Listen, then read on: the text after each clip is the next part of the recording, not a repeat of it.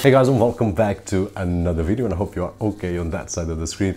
And today here we are with the Sabrent. I was selecting between these two. This is the Sabrent USB 3.2 tool-free, and we can fit in a NVMe M.2 SSD inside with a maximum speed of 1 gigabit or 1000 megabytes per second on reads and on writes, which is just awesome. And on my hand I also have this Sabrent Rocket Extreme that we saw a few weeks ago, which is the fastest external SSD that we have used. Actually, I've got this camera right over here. You can just make a small comparison. In terms of build quality, this is the best that we can find in terms of build quality. It's really premium, really solid, both units. This one, which is the Rocket Extreme that we have seen in the past, and also the Sabrent USB 3.0. So if you don't want to get a all-in-one solution, you want to get a USB tool-free that you can use any NVMe M.2 SSD inside, then you can get this one.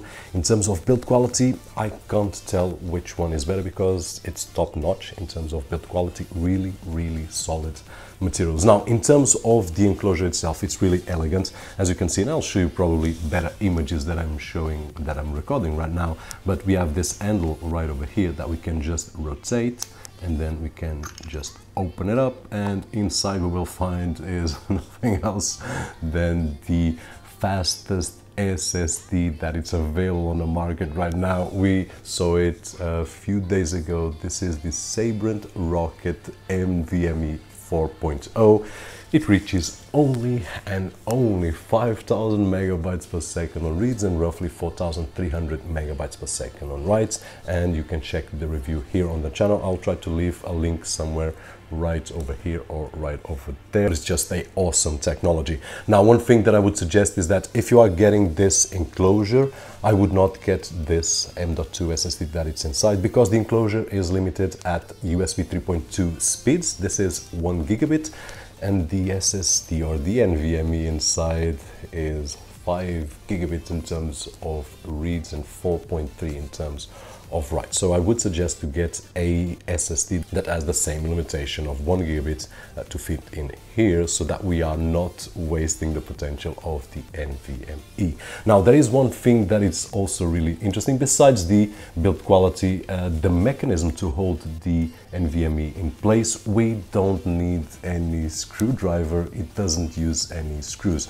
It has a really smart system, a magnetic holder right over here that we just need to put in next to the SSD, and it will hold it in place. And we can use, of course, several sizes of M.2 SSDs. And you might ask, hey Robert, okay, but there are a lot cheaper solutions for SSDs, and I've got one here on my hands, but we cannot even compare it. And it's all total okay, and it's fine. I'll put on this camera right over here, as you can see, and you can search for the brand and you'll find it. Actually, it's not screwed, so I can take it out. And if you are looking for a cheapo solution to read a slower SSD, which at this moment I've got a Transcend of 32 gigabytes, so as you imagine, I don't keep data on this card. It's just for small tests on machines that I've got right over here.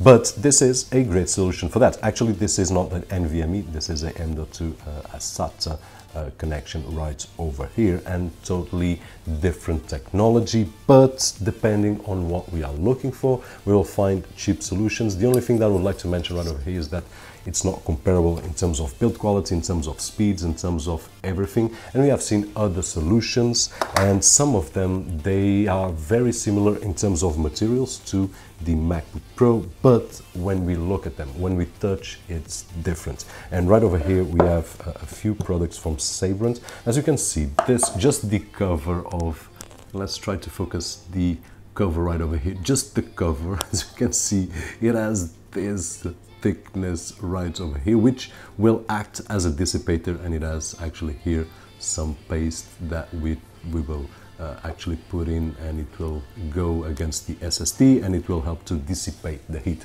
But this is just one of the examples, just the cover. It's really tough, it's really well made, so it's really hard to compare with other cheaper solutions, and even some solutions that are on the market almost reaching the same price. And that is it. In terms of conclusion, what I can say is that on the tests that I did perform, it actually reached the maximum of the USB enclosure, which was 1 gigabit. We are talking about of 900 and something megabytes per second on reads and on writes, and we will not achieve more. Although the SSD that's inside is a lot faster, we will not get it faster than this, because this is a limitation of the technology used right over here. And guys, basically this is it. If you are looking for a solution such as this one, an external tool that you don't need anything else, you just want to take advantage of the NVMe that you already have, and it's 1 gigabit, you want to use it on the go, and probably want to reach home and you want to take it off and put it on your machine, that's a possibility, why not?